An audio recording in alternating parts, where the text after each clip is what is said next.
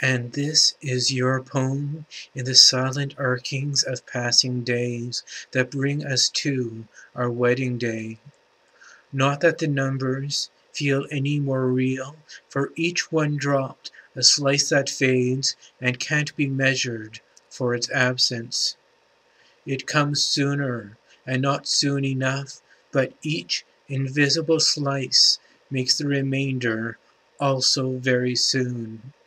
If that is less than clear, so is time on this point. And I wait, longing to be with you, to be yours as you are mine, shouted out for all the world to see.